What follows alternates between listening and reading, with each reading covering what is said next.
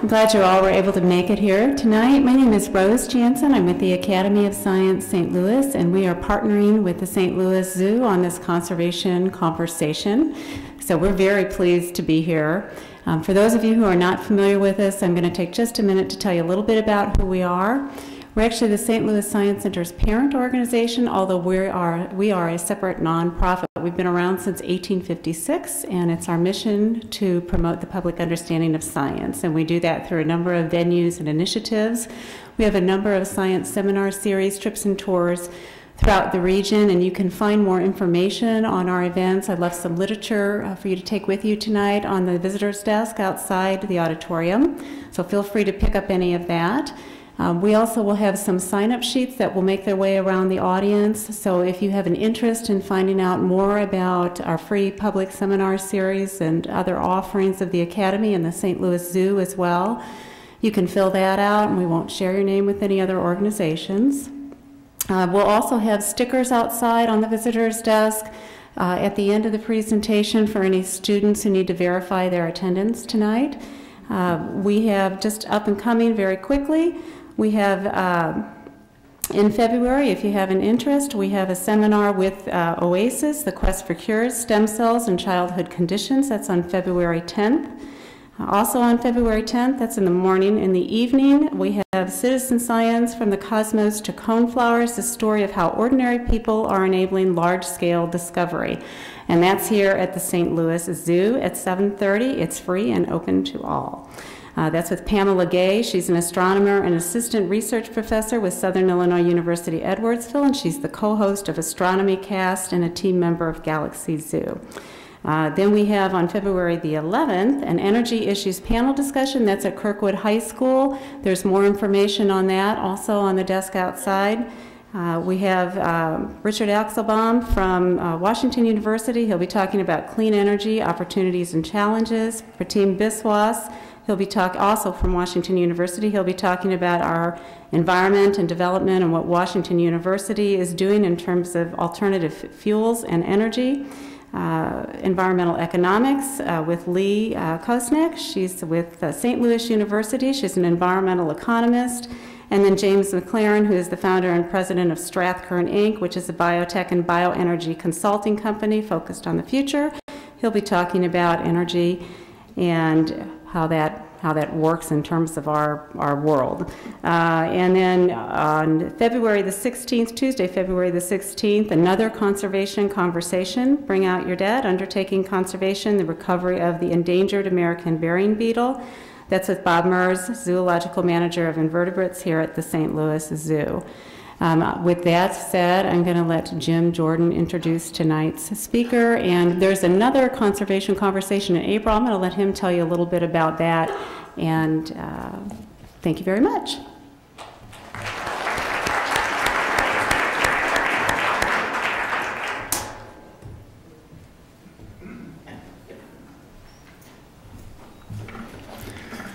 It's nice to see such a large crowd here tonight. I'm curious, how many people heard about this on KWMU as a radio spot? Okay. How about in the Post-Dispatch? Okay, a few more. Those are some other promotional venues that are picking up on this series. And how many of you are zoo friends? Yeah, the majority. Look at that. Great. So 2 weekends ago, I was out in Mizzou and kind of solidified a very, very exciting opportunity for us. Global legal trade of animals amounts to 15 billion to 55 billion a year. Global illegal wildlife trafficking is worth 20 billion a year. It's the second largest if you will, black market or illegal economic boon in the U.S., right behind drugs. And we're bringing in Laurel Neen, who is an environmental journalist, and she's just written a book, Animal Investigators, How the World's First Wildlife Forensic Lab is Solving Crimes and Saving Endangered Species. the real CSI of the animal world. So it'll be titled ASI, Animal Scenes Investigation. And just quickly, to give you a little bit, in Oregon, she discusses the founding of the U.S. Fish and Wildlife Forensics Laboratory, the first and only animal forensics laboratory known as the CSI of wildlife, and brings the trafficking of Alaska walruses, black bear gallbladders, and feather art to life. She's had a chance to interview a number of the players there, and the stories should be wonderful. So we encourage you, and we'll be sending out an e-card announcing this because it isn't on the flyer, but we encourage you to come April 13th and come early. I'll guarantee we'll be turning people away for that talk. There'll be lots of high school students that'll be here and interested. Okay, so with that, moving on to tonight's program, Steve Bircher has been with the zoo now for 32 years. He started out in the children's zoo and worked his way through various animal division areas as a keeper, and then was up at the commissary for 4 years and was assistant curator for mammals. And then since 1989, he's been the curator of carnivores. Steve has been involved in a lot of AZA conservation programs, particularly SSPs, with all of the cats or felids, all of the bear SSPs at one time or another, and has served as a consultant for the U.S. Fish and Wildlife Service on various tasks. Steve has been involved with polar bear conservation in the past, and currently at our St. Louis Zoo, he's the principal head for the Cheetah Conservation Center, which is one of our WildCare centers. So Steve's going to talk to us tonight about the Cheetah Conservation Center that has changed a little bit in focus over the last few years. And, you know, I think all of us would like to go there and see that cheetah. So with that, I'll introduce Steve.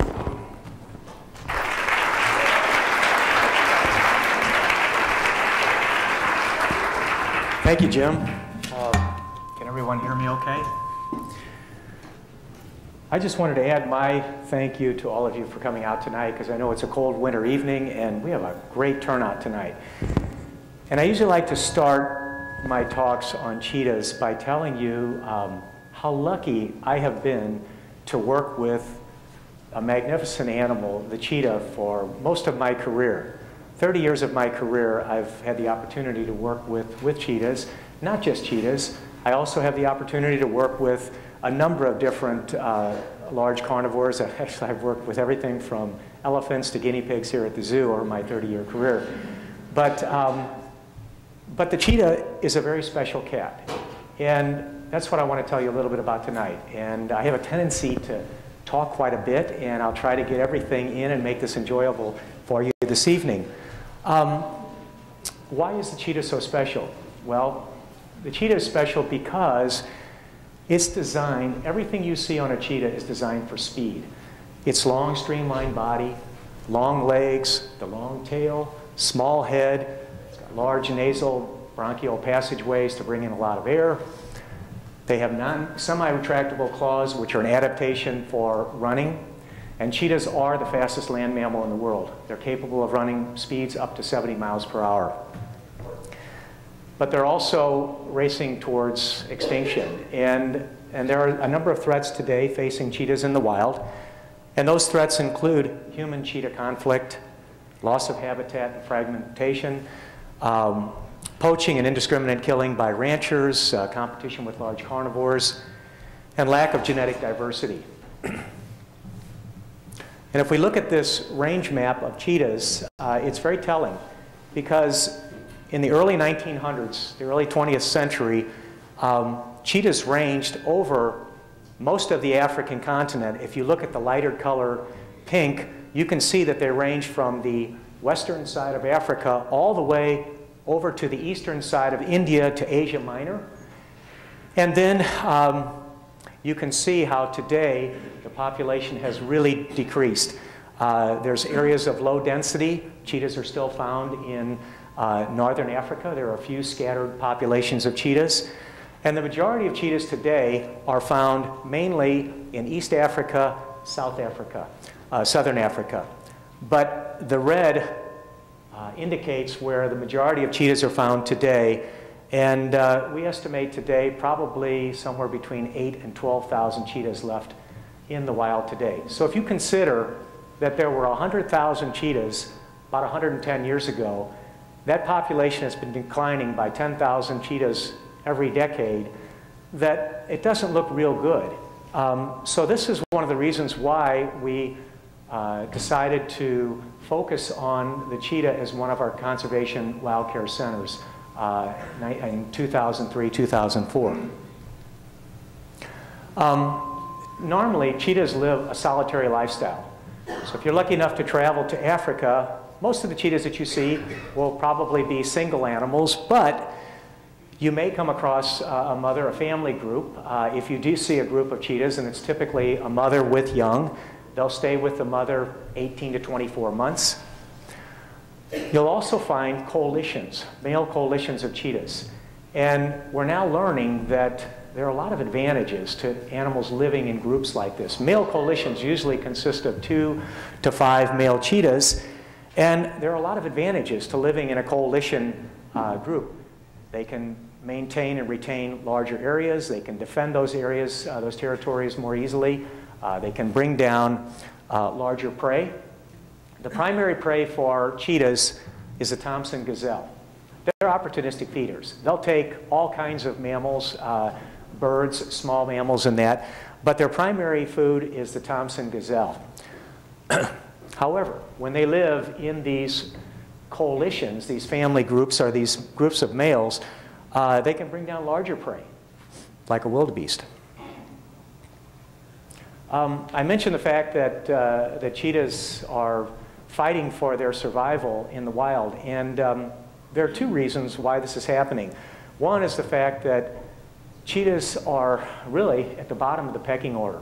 If you look at the other large carnivores that are found within their environment, it includes the lion, the leopard, African wild dogs, hyena, and cheetahs are having a hard time competing against those animals. And all of them, except for excluding the leopard, the 3 on the left side here, those 3 large carnivores, are social carnivores. They live in groups. And as I said before, there are a lot of advantages to living in a group. You can defend a larger territory. If you have females that are all become pregnant at the same time, they're all lactating, you can have one animal, one mother stay back and nurse the young when the other animals can go out to hunt.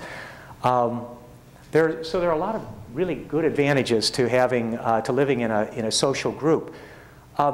With cheetahs, however, oftentimes a mother cheetah who has to raise her offspring by herself, once the babies are born, she'll leave those in a den area, she'll go out to hunt, and oftentimes those cubs are found by lions, hyenas, African wild dogs.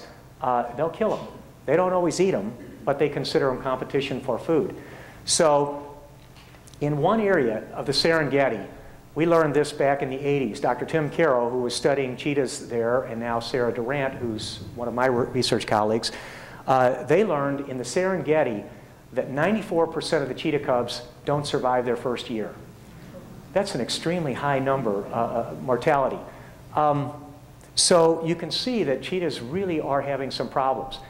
The other side of that issue is that in the national parks, or the protected areas at least, you'll find higher numbers of lions and leopards and hyenas, because this is what tourists want to see. They want to see cheetahs, but they also want to see those other large carnivores. So that's not helping the situation. So you have abnormally high numbers of these other large carnivores, and they're outcompeting cheetahs. He doesn't look like much of a threat to cheetahs, but the lions do their share of damage. It's interesting, though, because when you look at cheetah mortality, we used to think that mostly it was from the other large carnivores, but we've now learned that most of the cheetahs today are killed by other cheetahs, mainly males. Male cheetahs are killing other cheetahs, and that's the highest form of mortality today. So that's a difficult thing. Now I want to go back a little bit and tell you a little bit about our history of cheetahs here at the St. Louis Zoo. And I know a lot of you have grown up here at the zoo like I have, so you're familiar with some of these things. But these slides are a little bit out of focus because a lot of these pictures that I've taken, these slides were scanned. They were taken 20 years ago or over 20 years ago. We've had cheetahs in our collection here at the zoo for, many years, going back into the 20s and the 30s, the old lion house. But the zoo really didn't become serious or make a commitment to cheetah conservation until the mid-70s. In 1974, the zoo constructed the Cheetah Survival Center. And it was an interesting concept because it was different than the way Big Cat Country was designed. Big Cat Country was designed, the old building and the new building. Most of your big cats all live within that one building or that one area. We knew that from cheetah behavior in the wild that cheetahs are stressed or intimidated by other large carnivores. So it was designed at the far opposite end of the zoo, away from the other large carnivores. And that was kind of a neat thing to build this facility at that area. The thing is, though, about cheetahs is that when we first started keeping cheetahs, we were keeping cheetahs together as pairs. And that's the way we keep the other large cats, lions, tigers, leopards, and they're fairly prolific. But with cheetahs, we know that if you keep cheetahs in a pair, male and female, and you keep them together all the time, it's probably not going to result in successful breeding. And we believe that what happens is oftentimes the couples, the female becomes complacent, both of them become complacent, and the female stops cycling, and then you get no reproduction. That's not the way they live in the wild. Cheetahs are typically solitary in the wild. Males and females don't live together.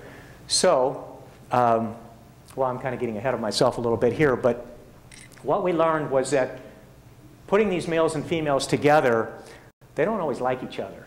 So you're familiar with our SSP programs, our species survival plans. They're cooperative breeding efforts. One zoo can't maintain an entire population of a cheetah, but if we pool the resources of a group of zoos, we can then maintain limited sized populations, anywhere from 50 up to about 300 individuals. And then by managing the genetics and demographics, we can maintain a genetic reserve. And that's kind of the way we do it. But what we learned with cheetahs is that when you put a male and female together, they don't always like each other. And so when we make these recommendations on paper, and we have geneticists who actually analyze the population, they can come up with what are called mean kinship numbers, inbreeding coefficients, we used to call it. It's really how closely related individuals are to one another and how well represented they are in the population. And as I said, it all looks good on paper. So when we meet once a year, we master plan, cheetahs, tigers, whatever it may be, we try to select the animals that have the lowest mean kinship numbers for breeding. And we transfer those animals, and then we try to put them together. Well, we also learned that with cheetahs, they have a very, very strong mate preference, compatibility factor. It's not a whole lot different than humans, or birds, or a lot of animals. They're very picky, or very selective in their mates. It's really interesting because the cheetah population, only about 15% of the cheetah population in the world, not just in North America, the captive population has reproduced. That's just the opposite of all the other large cats, about 85%. Most of them are very prolific. Cheetahs are not.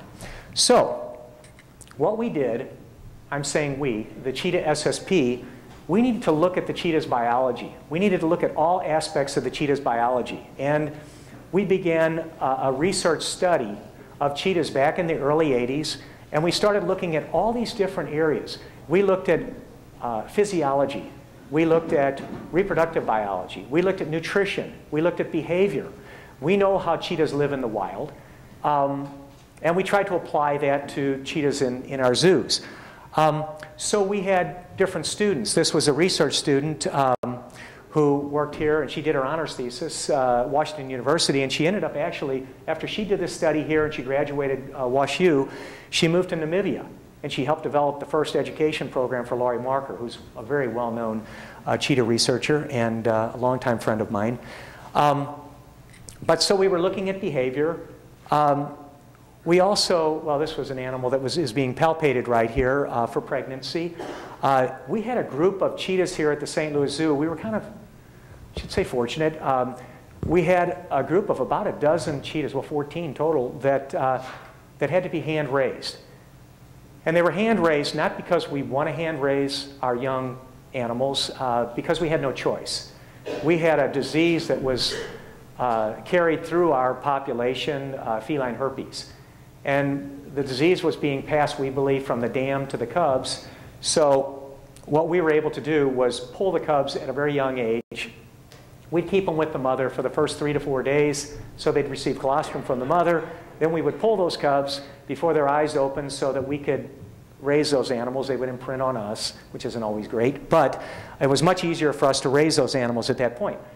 Well, because of that, when these animals grew up and became adults, we had tractable cats. So we were able to go in with these cats and do all kinds of things with our cheetahs at that time, which you can't do with a mother-raised cat or a wild cheetah.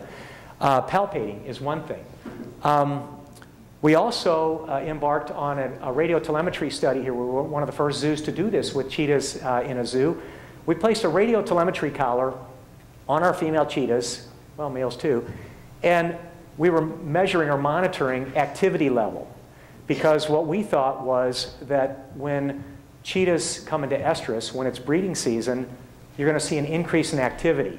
So these collars had a little mercury switch that when the animal got up and moved, it would send a signal into our equipment inside the building. This is Sherry Asa and one of her assistants here that were monitoring the radiotelemetry information that was coming in.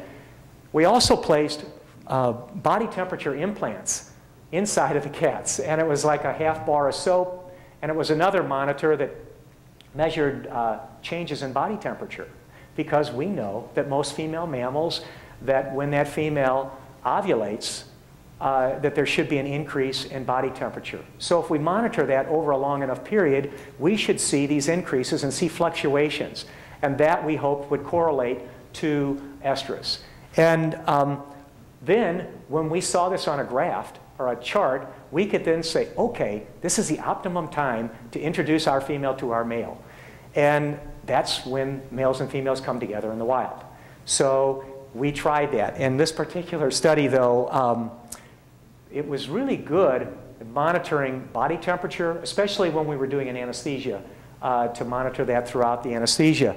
But it wasn't real good with activity because it was skewed by all the other radio interference around the city. And this was 20 years ago, so that the collars and the technology is much better today than it was 20 years ago. But at least we tried it. And we had some natural breeding, too.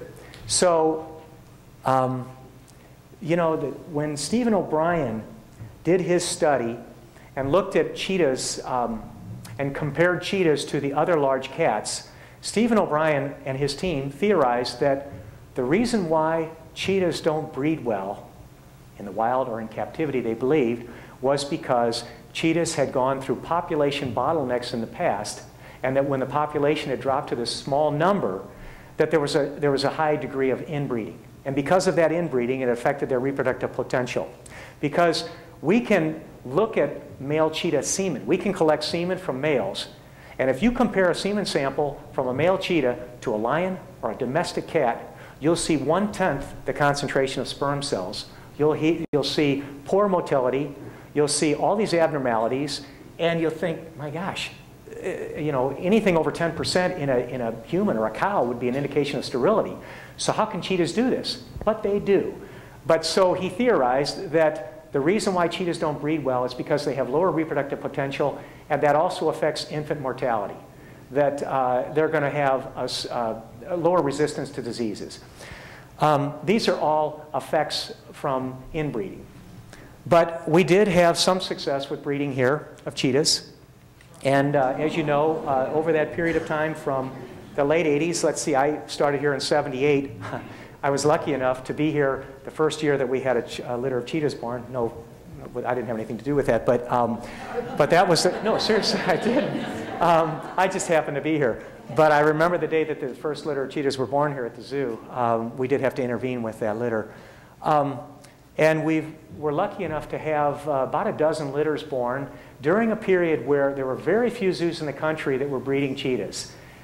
And I mentioned the fact that we had the Cheetah Survival Center, and that was a unique center because we dedicated a large number of enclosures to one species. And that you really didn't see done very often. So, and that's what was the key. The key, what we learned after doing all those studies that I mentioned that the SSP embarked on, we even had reproductive biologists that came from the National Zoo and they collected semen. I'll tell you one little story. I know I'm going to run out of time, but I'll tell you one little story that we had Dave Wilt and Mitch Bush, who are well-known researchers at the Smithsonian Institution, National Zoo, longtime friends of mine. They were traveling around the country, and they were collecting semen from male cheetahs. And this is where we learned some of this information that we have today. They came to St. Louis, and we had about 4 or 5 males at that time. And they collected semen from these males. And we had one old male. His name was Harpo. And Harpo, they were able to collect the worst sample from Harpo. We had 2 studly-looking males, and they gave really good samples. And Mitch and Dave said, you need to focus on these 2 male cheetahs. Don't put so much time and effort into Harpo. Okay, so we're really looking at our 2 good-looking, handsome males. And Harpo, I don't know if I told you, he was 14 years old when we acquired him. That's at the upper end of the deal for age longevity for cheetahs. 10 to 12 is about average age for these guys. So after they left, they collected all their data and everything. And I remember we were making introductions with the 2 big males that we had at that time, which were our 2 top males. Nothing happened. They weren't interested in the females weren't interested in the males. We had a couple females that actually came into estrus during that period. And I remember thinking, well, we've got to try all of our males. So here we take lowly Harpo, the old man. He had never sired any offspring. We put him in with one of our females, and he actually bred that female, and he sired at least 2 litters here at the St. Louis Zoo. And I remember calling Dave and Mitch and telling you, remember that male that you told us not to focus on so much? They said, he's our breeder now. So we don't give up on any of them. But there's so many unique things about cheetahs that are different than the other cats. You know, obviously, in the around 2001, we opened up River's Edge, at least the first phase, and that included a renovation of the cheetah areas. So what you see today when you walk down the path, you'll see the display yard, which is still part of the original big yard of the cheetahs. Behind that, we have still 7 yards where we hold the majority of our cheetahs, where we do most of the introductions. We hold most of our animals back in that area. So you don't see a lot of that goes on behind the scenes. But it's a beautiful yard, and it has a lot of diversity. And our cheetahs like it. The only reason that they've come out was because they were pushed out. It's not because they wanted to come out, but we have had a couple individuals that have left the cheetah yard, as you probably know. I know. We also were one of the few zoos in this country in North America to display or exhibit the king cheetah. You may be familiar with the king cheetah. It's not a separate subspecies. It was once named as a separate subspecies. It's actually a genetic mutation. It's no different than a white tiger or a white lion. It's produced by recessive genes. It's a beautiful cat, beautiful coat pattern. It looks a little different than the normal even-spotted cheetah. It has the larger blotches on the side. It has 3 long dorsal stripes that run down the back. And there are very few zoos that have, going the wrong way here, excuse me. And we were lucky enough to have a litter born a couple years ago in River's Edge, so we're going to continue doing that work. This is the ex situ part of our conservation program, and it's very important. But we all know that when you look at the big picture, we also need to be focusing our attention on animals in the wild. So that's one of the reasons why we now have established the Cheetah Center and focusing our efforts in Africa. Oh, I want to tell you one last study that we started about a year ago. Dr. Sherry Asa and a graduate student, Regina Mossetti, they came to us and asked if we could use the cheetah for a mate choice study. And I don't know if you've read anything about mate choice today, but it's something in the scientific community that has drawn some interest. we've started with the cheetahs. Cheetahs aren't alone, but what we believe, and there's a bit of literature out there today, that there are females, female cheetahs or other female mammals that are selecting their mates based on urine or other markers, and they're choosing the males that are most distantly related, which is an interesting hypothesis. And so what we did here to test that, we weren't alone. There are about half a dozen zoos in the country. We first off started collecting urine from male cheetahs. Well, how do you do that? Well, they all have certain spots. They have marking areas. Once you learn where those areas are, then we put up a device. It's a metal aluminum device. It's kind of a cone-shaped thing with a little cup at the bottom of it. So hopefully if the male backs up to it and marks the tree like he should do, then we'll collect some of that urine. And once we have that urine, we can freeze it, and then we can ship that to other zoos. And then we introduce that urine to females, different females. And then we just start observing their behavior. We know the relationships between all of the cheetahs, so we know their pedigrees. We know how closely related they are to one another. So it's really interesting because it's still early in the results, but it is supporting their hypothesis that the female cheetahs tend to choose the males that are most distantly related. Well, why am I telling you this? The reason why this is really important, we think, is that instead of moving an animal physically, because of the SSP program, we choose these animals and we look at them on paper and we say, oh yeah, these are the best pairs, that maybe we can let them choose which one should be their best mate. So instead of physically moving that animal, which logistically is a challenge sometimes, we'll just move the urine around. And we'll see if that female likes a particular urine over another animal's urine. So that's the goal. That's what we hope someday. And Sherry's also going to host a meeting with a lot of other zoo people here in the near future, looking at a number of other species, not just cheetahs. This is kind of our flagship species, though. Okay, we need to shift our efforts and talk a little bit about cheetahs in the wild. These are some of the projects that we've been involved with. I'm not going to go over all these, but we've been very busy since we began this program some years ago. You can see some of the projects that we've been involved with here and that we've received funding for.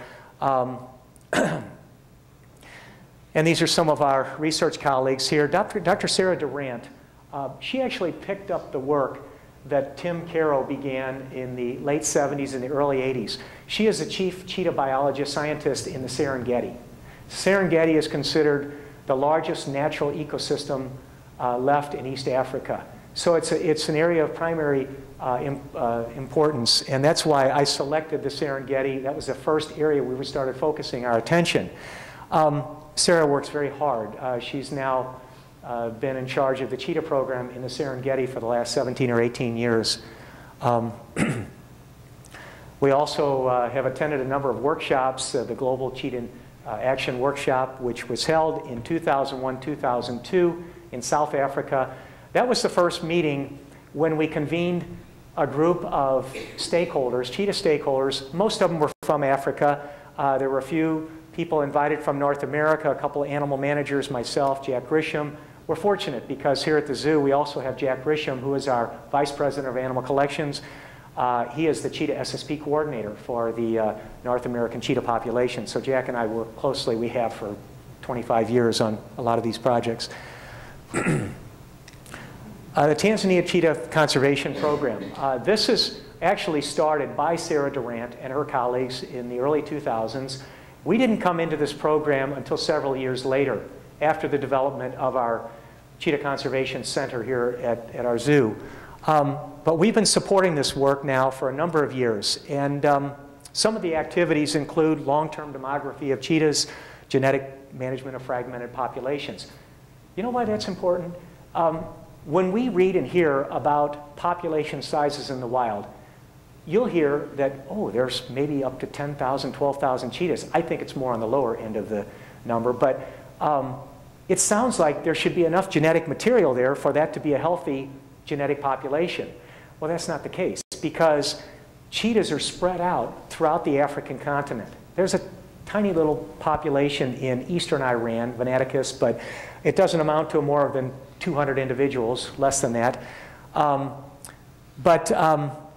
What's happening today is that since cheetahs are spread out over such a large area, and many species today, they become isolated pockets of individuals. We know why they're endangered today, because of loss of habitat, poaching, human encroachment, but it's this fragmentation that we're really concerned about, because when you have these little isolated pockets of individuals, they then are vulnerable to disease epidemics, to loss of genetic diversity.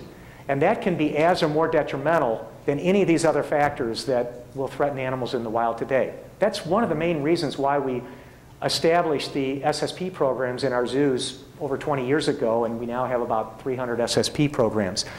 The Serengeti carnivore census, it all began with the census of cheetahs, not just in Tanzania, but throughout the African continent. Because when we did the Global Cheetah Action Workshop, we had all these stakeholders there. We had field researchers, we had government officials, we had wildlife authorities and so forth. What came out as the #1 priority for this strategic plan was a census of animals. You can't develop a management program or an action plan without knowing how many animals you have in the population. So that became a priority for us to try to get some numbers on animals. So that's something that we've been doing now for many years. Cheetah-friendly viewing practices in public education and awareness, a very important part of the program. Human-cheetah conflict, I'll talk a little bit about that later. You now know why it's important for us to develop a cheetah census, to estimate numbers, monitor trends, to assess conservation impact. This is what you have to have. And it's really interesting because after we met and we came up, we developed this plan. This plan is something that you can have in hand then that you can actually give to the government authorities, to the wildlife official, the people who actually make the decisions and can spend money for wildlife programs. And it means a lot when they see a group of people that come into a third world country like that and they develop a plan. It gives it a lot of clout. And they've actually been following our recommendations in that plan, not just in Tanzania, but in Kenya, in Zimbabwe, in South Africa, Namibia. There is a group of countries, because there were researchers that came from all of those countries. There were about 50 or 60 of us that were at that meeting. Cheetahs are difficult. They're difficult to census in the wild, and that's because they're largely non-territorial. They're mobile, they form local transitory hotspots, and they're often very shy. So it's difficult to see cheetahs in the wild. So how do we do it? Well, we certainly use our tourist photographs. That's a very important technique. Spore counts, like you see this individual who's, I think it's Sarah driving that Land Rover, and then the Tanzanian who's sitting on the front. He actually can pick out prints on the road, and he knows the difference between a cheetah and a lion and a leopard, which is not easy to do. So when he sees that, they'll stop and then, mark down that animal moved in that area. Sniffer dogs. What does that mean? Well, sniffer dogs. This is really a neat program, and I learned about sniffer dogs when I was at one of those early meetings in South Africa in the early 2000s. There are people who have trained dogs. Dogs are incredible. As we all know, they have this incredible sense of smell. And they can be trained to find animal feces in the wild. And not only can they differentiate between different species, they can actually differentiate between individuals. That's pretty incredible. And we can prove that. We can confirm that. So that when the dog finds, this is a leopard tortoise. It's got to be a leopard tortoise, Africa. I don't know what it is, frankly. But he's on the wrong track right here. But when they find that feces, they collect it, they put it into a bag, and then we send this to a lab, and they can do DNA analysis, and we can actually determine relationships between individuals using paternity testing, just like you do with humans. So we then know, we get an idea of whether that's the same animal that keeps dropping the poop all over, or if it's different animals. So we use that. Public education and awareness. very important part of this program. If you've had the opportunity to travel to Africa, to go to the Masai Mara or the Serengeti, you know that when you're in that vehicle and somebody finds cheetahs, everybody goes to that spot. All the drivers want to go there. They want their clients to see those animals up close and personal. And the problem is that it does distract cheetahs. It can be very difficult for cheetahs, especially if it's a mother with young, when all these vehicles convene in that area. I think the worst part of it is that it sends out a signal. The vultures have learned that when they see a group of vehicles come together, that it's something that's probably that they should pay attention to. It may be a kill. So when the vultures find the kill, then who are the next ones to come in? You got the other large carnivores. They watch the vultures. They'll come in, and they'll come to that kill. So that when those cheetahs make a kill, for instance, and they're really good at it, they're better than most of the other large cats. They're probably successful 40 to 50% of the time. Lions, probably 20% of the time, that their prey is stolen from them. And the other thing that I don't know if I mentioned earlier, but we know that how fast they are, that they can't sustain that. They're a sprinter. They can run 500 to 700 yards, but then they have to quit. They have to lay down, and they have to recover. So if they're fortunate enough to kill a gazelle or whatever it is, they usually can't start eating that animal until they lay down and recover. They don't have the same endurance that canids have. Canids are designed differently. They may not be quite as quick as cheetahs, but they're the long distance runners. They have a brain cooling mechanism in their brain that the cheetahs don't have. So they'll overheat very quickly. So that's why they have to lay down and recover. We have all kinds of ways that we get this information out. These kinds of brochures and that have been produced by the Tanzania Carnivores Center in Arusha can be distributed, disseminated to schools and government offices and to whomever will read these materials. They also created a couple programs that are kind of neat. The one is the Cheetah Watch campaign, that if you happen to see a cheetah, you mark it down on this form, you send it into the Carnivore Center. They also have a wild dog campaign.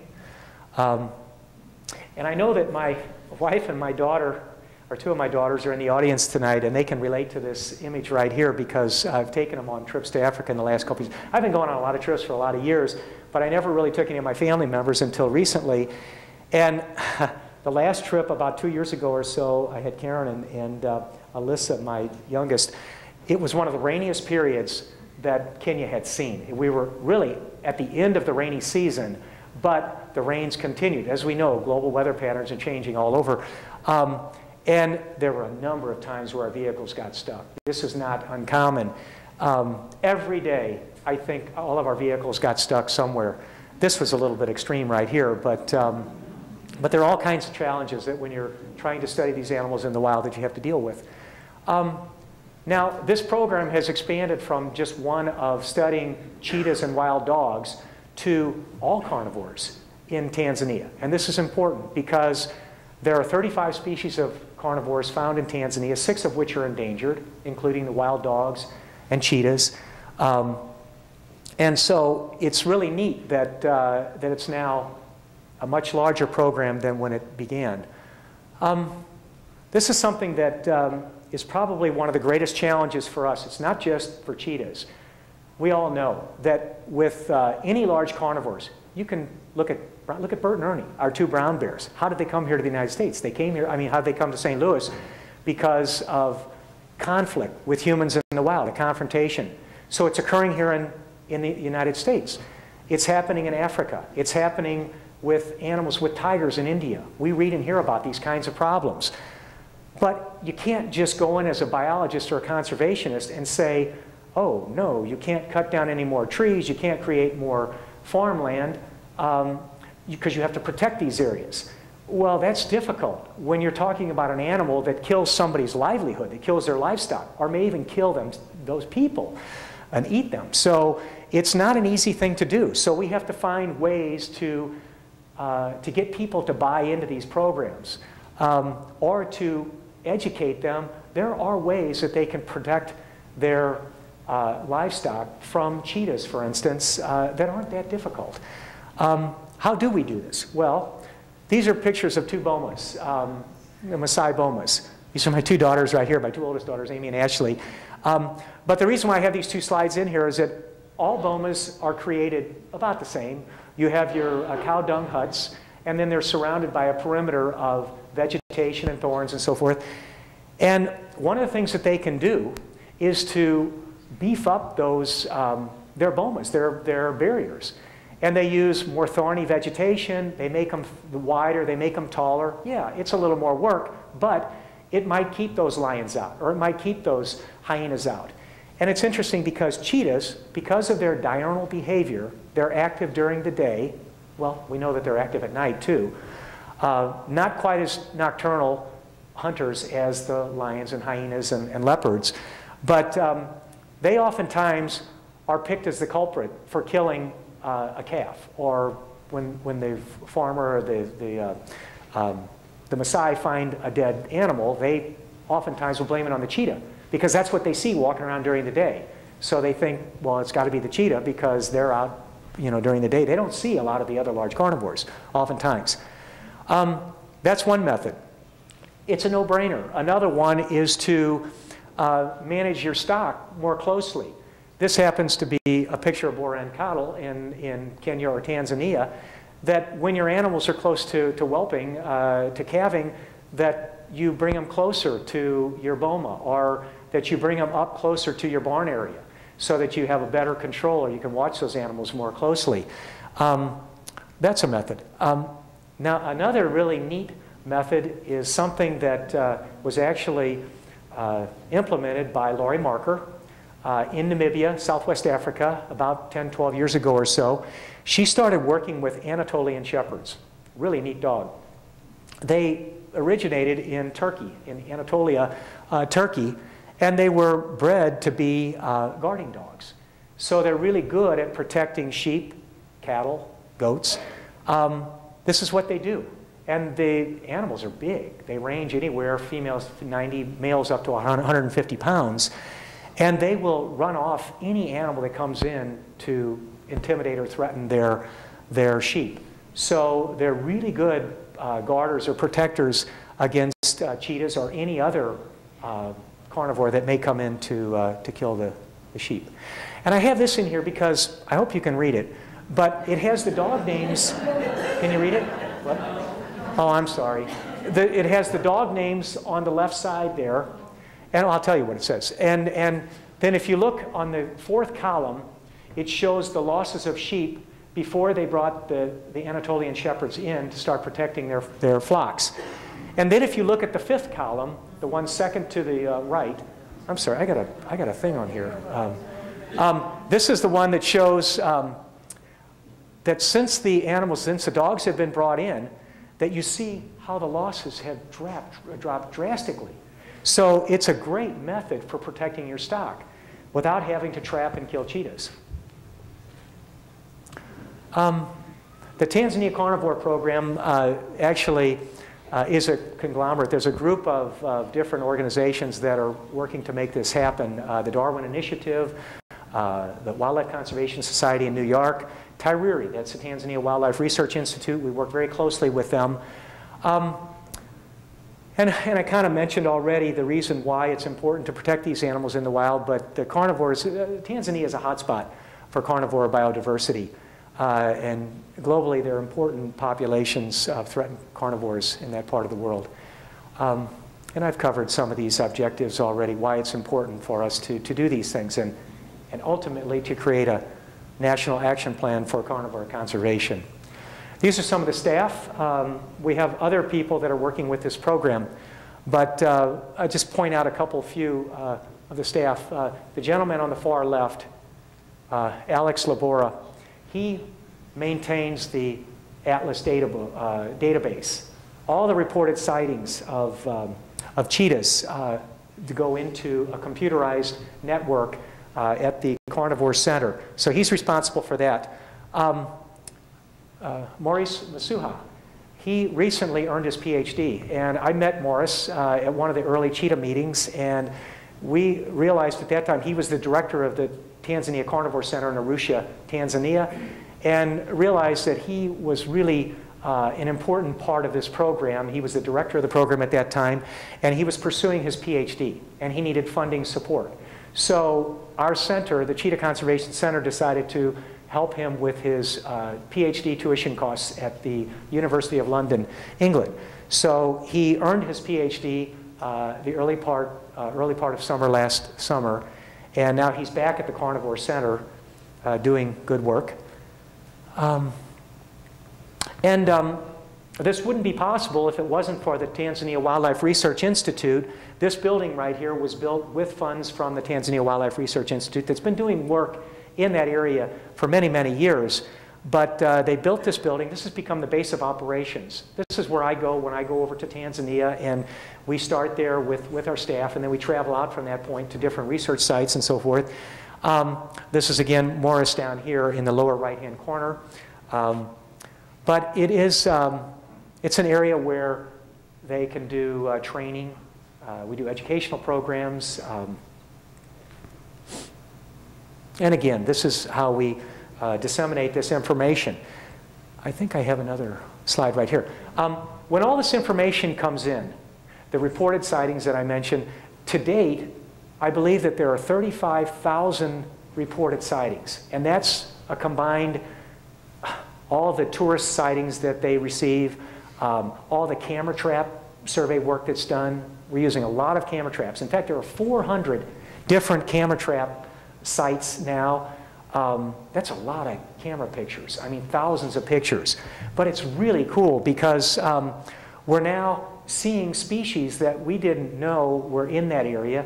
And obviously, we're finding out a little bit more about the abundance of these species in certain areas. And these are the kind of pictures that we get. That's another interesting thing, too, because on one of my last trips to Tanzania, we were traveling at night, and you don't expect to see cheetahs up moving at night. But they're more nocturnal than you think. And I'm not sure if they're actually hunting at night, you know, because they have the tear lines. And the tear lines, one of the reasons why we believe that they have tear lines is that it either helps to, with the sunlight, kind of like a football player when they put the black marks under their eyes to cut the glare from the sun, or maybe a camouflage adaptation. But they do move at night. And we've seen several cheetahs moving around at night. And then we get all these other cool photographs of animals, striped hyenas and small cats and leopards and so forth, civets. Even the big guys will walk through these camera traps. Yes, and these are some of the neat brochures that they received. The Tanzania Carnivore Center produces this Carnivore News Bites that comes out on a quarterly basis. And you can access this information by going into their website and learning about what they're doing. And if you want to go in and see these atlases and see where all these animals are being sighted and see this distribution map, you can easily do that by going in on the website. I had the opportunity the last time I was there in August to give a talk. And I actually highlighted our partnership with the Tanzania Carnivore Center and the work that they've been doing for a number of years. It was a great opportunity because I had the opportunity at that meeting to meet the Director General, who is actually in charge of all the Tanzania Wildlife Research Institute. They are the ones that issued the permits for any kind of research that takes place in the Serengeti or any of the other areas throughout Tanzania. So that was really nice. And he really appreciated the fact that the St. Louis Zoo has its center and that we're partnering on these projects. Now, one last thing, and I'm not going to keep you here all night, but we've also expanded. The cheetahs are unique. I mentioned the fact that they're spread out throughout the African continent. It's a little different than our other, how many centers do we have, Bob? 11 or 12? 12, yeah. Okay, we have 12 centers. Most of the other centers focus on an individual species or a habitat, which is really very specific. Cheetahs are different because they range throughout Africa. So what I've been trying to do over the last few years is kind of spread out a little bit. So not only are we focusing in Tanzania, but we've been partners with Laurie Marker for many years. I took the first zoo group to Laurie Marker's place, gosh, back in 1990, I guess it was, or no longer ago than that, 1980, I guess. No, 1990. And I took the first zoo group there, and that then has become an area where many zoo groups go there to find out what's happening there. So, you know, we were supporting projects in Namibia, Botswana, South Africa, Tanzania, and Kenya. And so far, Jeff Bonner is letting me do it. So I think that's great. This is a really neat project. Action for Cheetahs, Kenya. Mary Wickstra, she started this project a couple of years ago, about 5 years ago. She was a student of Laurie Marker. She left the United States. She was a zoo worker for a number of years up in Michigan. She left Michigan, moved to Africa. She worked at Laurie's place in Namibia for 2 years. And then she went out of Namibia. And this is what Laurie has been doing. Laurie has been training people to design and be able to do their own programs, similar programs to what she's been doing, these model programs in other countries. So she trained Mary Wickstra, Amy Dickman, also is working in Kenya and Tanzania, Rebecca Klein in Botswana. They were all students of Laurie Marker, and then they've gone off and developed their own programs. I've known Mary for many, many years, and I also had the opportunity to travel to visit Mary to see her program, to see if it's something we really wanted to get behind and start supporting. And I feel that it's very important. So we're going to continue to do that. This is her base camp. This is Salama.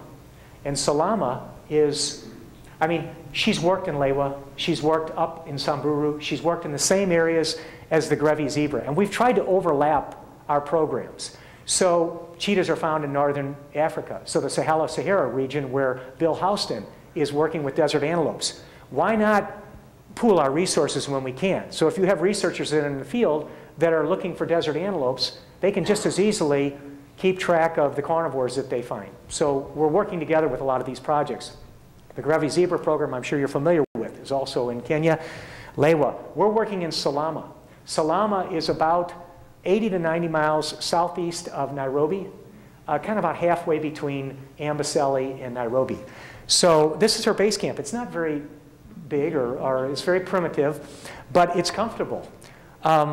Shower facility. You know, you got to heat up your own water if you want to shower and pour it over your head. But she's expanding the size of this facility, and she wants to eventually invite more researchers and eventually donors and so forth to come to her program. And I'll tell you, if you ever get the opportunity to do it, you probably wouldn't stay there the full time. You might stay there for a couple of days because it's nice to get a warm shower after about 3 or 4 days. But she would make sure that you do that. But it's really a neat area. And yes, there are camels in Kenya and throughout Africa. This is the vehicle that we used when I was staying there with them. Every day we would go out to the study sites, and we would go in the morning and we would go in the afternoon. The reason why we were doing this was to set traps to catch cheetahs. And this is a trap that we use. It's kind of like a big dog trap. And as bait, we use goats. So we would have to go to the local Maasai or Samburu and rent a goat from them. And they're very protective of their goats. So you don't let anything happen to their goat. And I don't know how many of them saw what we were doing, but if they saw this, they probably wouldn't like it, you know. But we didn't lose a single goat, and Mary's been doing this for some time now. So about a week before I arrived in Salama, Mary had caught a female cheetah. This was a cheetah that she caught. And the reason why they do that is that they immobilize this animal, they put a radio collar on the animal, and then they can track the animal's movement. This happened to be a female that had 2 8-month cubs. They estimated 8-month-old cubs with her. And the way she was caught was that one of her cubs went into the trap and was caught. And then when they came to that spot, Cosmos and Mary came to that spot, they saw the mother and the other offspring kind of off in the distance a little bit, but they didn't want to leave the area. So what they did was they brought in a second trap and set it right next to the one with the cub. And then it wasn't long, it wasn't more than about an hour later that the mom walked in. They didn't want the cubs. They just wanted the mother, to put the collar on the mother. And so they were able to do that. Do you know that she was caught again? When I was there for about a week in Salama. 4 or 5 days, we went out in the morning, we went out in the afternoon, because we have to go out, we have to feed the goat, we have to water the goat, we got to check on the goat, make sure the goat's fine, and then you got to change the goat out every couple days, because you want a goat that doesn't just sit there, you want one that you know, makes a lot of noise.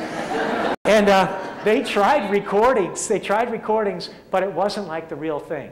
The cheetahs really want the real thing. So she was recaught.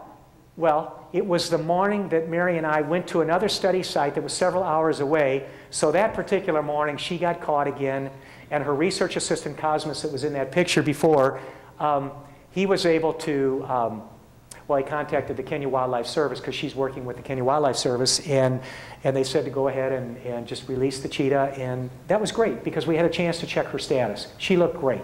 She hadn't shed the collar. But the reason why I'm telling you all these things is that what's produced, what we learned from this is a neat program. We use GPS satellite tracking. This was a program that was actually developed by Ian Douglas Hamilton, the famous elephant researcher in Kenya. Save the Elephants program that he started about 30, 35 years ago. He now is using these radio telemetry, these GPS collars. We are now plugged into their program. So we're using the same software that they use to track elephants for cheetahs. And every one of these lines that you see on here shows movement of a cheetah in 1 hour.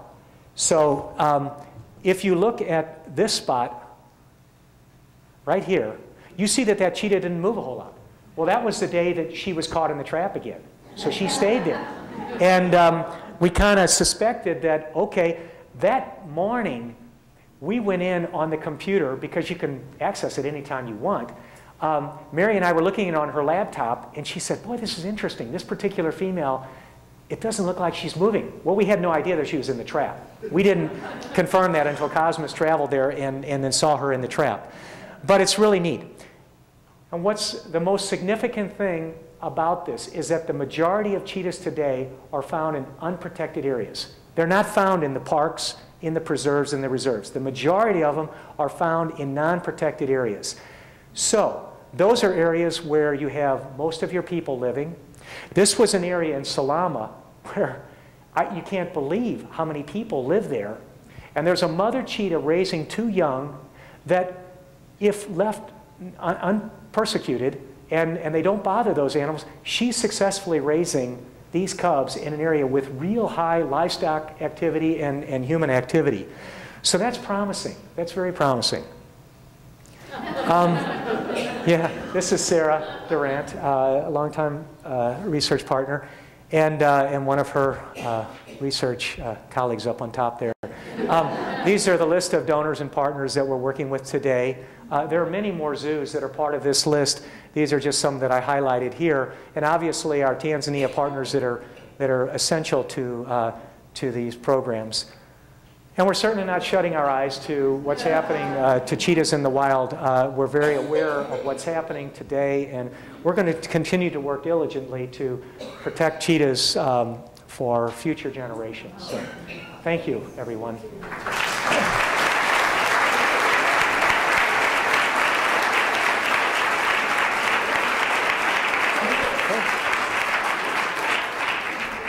I think we have some time to answer questions. If yes, sir. Is there a role for artificial insemination in zoo reproduction programs? Yes. Cheetahs are one of the animals that they have really focused on. And I mentioned Dave Wilt and Mitch Bush. They were the front runners, and Joe Gale Howard. They have been working with cheetah artificial insemination for years. The challenge is that cheetahs and other big cats are not like cows or pigs or horses or humans. They're not spontaneous ovulators.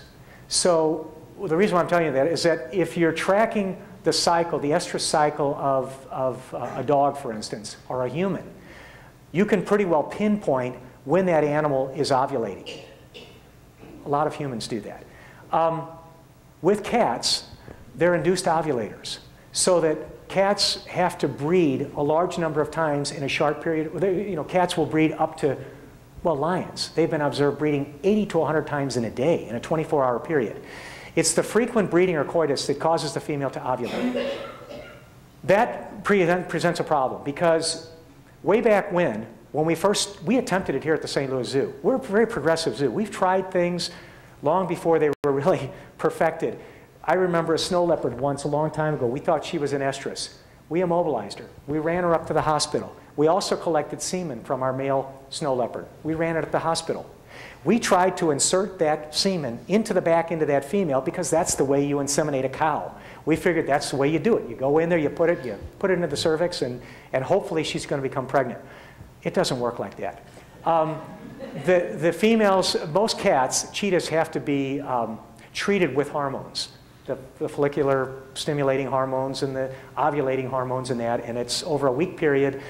And then if ovulation occurs, that's when the insemination has to take place. It's usually about 6 days after you start the treatment with these other drugs. And you don't go in through the hind end. You go in laparoscopically through the side. And then the semen's deposited laparoscopically into the fallopian tube or the uterine horn. And doing this method, which was perfected by Mitch Bush and Dave Wild and his team, they now have about a 60 to 70% success rate with cheetahs. So the problem is, and I didn't tell you this also, or maybe I did, that we know how to breed cheetahs. It's not that cheetahs have lower reproductive potential today. They can be bred naturally, but they need to be bred with a breeding center philosophy that you want to put as many cheetahs as you can into a large area and then be able to do introductions on a daily basis, on a regular basis. And then hopefully you'll put together these compatible pairs and that'll result in breeding. Keeping cheetahs a pair here and a pair there doesn't work. And we're now learning this after 20 years of working with cheetahs that the facilities that have been most successful, we had success, we're still having success here because we have 8 enclosures here. We can hold up to 15 or more cheetahs. White Oak Plantation, Fossil Rim in Texas, San Diego Wild Animal Park, Winston, Oregon.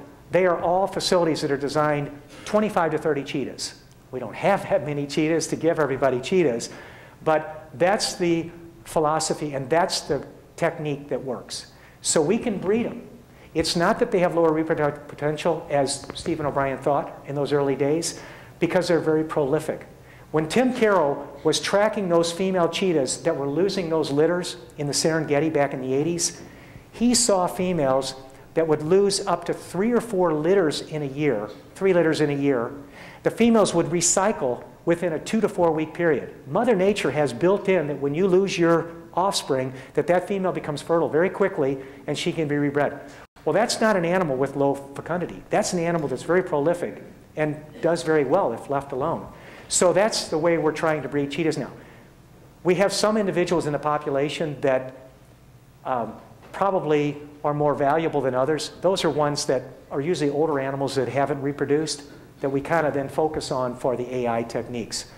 But it's mainly reserved for cats like clouded leopards, a lot of the small cat felids, a lot of the small cats, they don't breed well in zoos. So those are the ones that they focus their efforts on, and they've really made some strides. Sorry for such a long answer, but yes? This is a question about the speed of the animal in the zoo, ones that you're making. How do we know if the speed is inherent and didn't need to be learned from the parent? Because I don't guess you have the area that they go after a little 70-mile-an-hour run training. So you know my question is... I do know what your question is. I don't have a real good answer for you. I can tell you this, though, that I think it's inherent. And I say that because if you look at how cheetahs have evolved, they've evolved into their weight, males can weigh up to 130 pounds. It's not a small cat, but they're a small structured cat. You know what I mean? Compared to the other large cats that rely on their strength and robustness to obtain their prey. Cheetahs have lost that weight and size and that ferocity for speed. So that's occurred over a long period of time. So they are designed for speed. That's what they're designed for. I think that's inherent. The other thing that people ask oftentimes when they see our animals in zoos, everybody worries about animals, well, they worry about hand-raised animals. Are they going to lose the ability to hunt, or is that an instinct or not? Well, It's an individual thing. But most of our animals, or the ones that I've worked with over the years, they don't lose that ability to hunt. I think it's instinctual. Now, I've seen tiger moms, Callista, our most recent tiger mom. As soon as we started putting mom out with her 5 cubs, one of the first things she started doing was hooking pigeons. She'd hook pigeons because they became naive. She was inside for 3 months. The male tiger didn't care about pigeons, so they were roosting lower and lower. She started hooking these pigeons. She wouldn't kill them. She'd put them in her mouth. She'd bring them over and drop them in front of her kids. So this is a female who was hand-raised, one of the most people-imprinted cats that I've ever worked with, tigers that I've worked with at Big Cat Country. And she did not lose that instinct. And she's one of the best mother tigers I've ever had. So they're all individuals, just like us. Some make better moms than other ones. But they don't lose their ability to hunt. And all of our cats will make kills on a routine basis. They'll kill birds and squirrels and rabbits and pigeons. And you tell us about them. Whenever you find them, a lot of times you'll see it first. And questions? Yes? My question is, how do you communicate with the natives? Do they speak English, or do you speak? My Swahili is not very good. I just know a few words. Fortunately, the people in that part of the world, their universal language is Swahili. Doesn't matter where you go to in Africa. Most of them speak some form of Swahili. But their official language is English. And they have oftentimes their own tribal dialects. So these people know really three different languages. So, you know, it's interesting because when you go there, you think, my gosh, you know, you think of our education system, but yet how much more they know than we do in some cases. So there's really no problem, except for the time that Karen and Alyssa were at our eco camp in the Serengeti. And, excuse me, it was the Masai Mara. Do I have time to tell you this story? And it was late in the evening, and we had a generator, because we do, when you're at an eco camp, you don't have permanent electricity, you don't have permanent water, everything's brought in, and everything's taken out. Once the camp is shut down, everything that's brought in gets removed. And on one evening, I wanted to go back and read a little bit before they turned the lights out. They turned the lights out at 10 o'clock. Karen and Alyssa decided to stop at one of the tents to play cards with one of the other girls in the group that they became friends with. I told them, make sure you come back to the camp before 10 o'clock, because that's when they shut the lights out, and you don't want to be walking around. There's no fences or anything. You're out there amongst the lions and hyenas and everything else, and I know a little bit about their behavior. So I fell asleep. I wake up in my cot, I roll over, I look at my watch, it's midnight. And I turn on my flashlight, and I see that Karen and Alyssa didn't come back to the tent. And I'm thinking, this is not right. They're not back at the tent. They need to be back at the tent. So the plan was that you step outside your tent.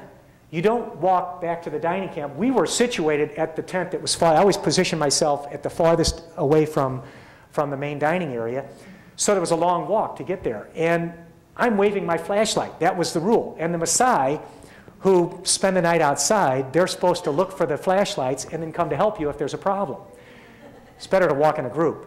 Well, nobody sees me. It's now after 12 o'clock, and I'm waving the flashlight, and I'm thinking, okay, I'm not waiting here, because I don't know if they were kidnapped by somebody that came, Somalians or whatever, or if they were picked off by hyenas or lions. And this is not funny. These are things that were running through my head. So I go walking down the path, and it's a long path, and I get down to the main dining area. Everything's dark. Everything's quiet. And I'm passing these tents along the way. I don't remember which one it is. It's pitch dark. I don't know which one they're in. I kind of thought I knew which one it was. I walk up to the tent. There's somebody snoring in the tent. And I'm thinking, I can't wake these people up. So I go down to the thing. I'm now calling for the Maasai. Nobody comes out. Well, I'm making a long story out of this. I walk back to my tent. I walk back to the dining. Now I'm yelling. I'm yelling for the Maasai. 3 of them come running out.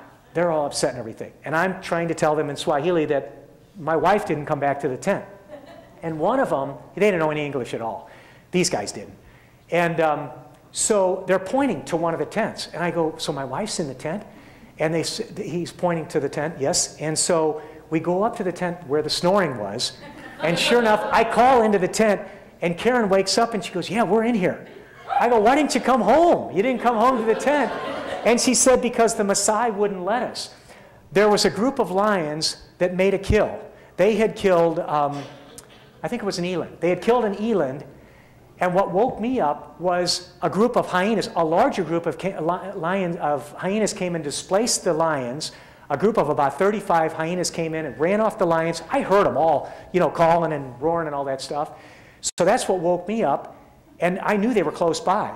So they had actually come right through our camp, and when the Maasai saw the lions come through camp, they said, there's no way. It's too dangerous for you to walk back to the tent. But Karen, I think, had tried to communicate to them, said, you got to go tell my husband, because, you know, he's waiting for us to come back to the tent. Well, I didn't know that. So I said, well, I'm taking them back to the tent. So we all walked back to the tent. And the next morning, we found the story, and I saw the lion prints on the path, and I'm thinking, here, boy, it shows how smart I am. I'm walking around up and down this path. There's lions all over the place. They can see a heck of a lot better than we can at night. So we did travel that next morning. We found the kill site. The vultures were on it at that time. They'd been picked clean by that point. Then we traveled up a hill. It wasn't very far from where our camp was. And we found all the lions, and so they got to see that. So that was kind of cool. Do we have time for any more questions? One more. Anything else? Yes? Earlier in your presentation, you talked about collecting the male urine and sending it off to different spots for the females. What is the behavior that the female will have to tell you that that is somebody that she's interested in? It's strictly time. We're measuring time. So if that female spends more time, and there's a lot of variables. I'll admit there are variables that we try not to make the device or whatever when we introduce the urine, we put that in there several days in advance. So those females have a chance to see that. It's not a novel object because you never know. You know, if they see something for the first time, some animals will go over and play with it, some won't. But it's strictly the amount of time that's measured that they spend, because some animals won't spend any time there at all. You know, they'll go over, they might check it, and they just move away. It's the females that are spending the most time on that spot. Okay, well, thank you again, everyone.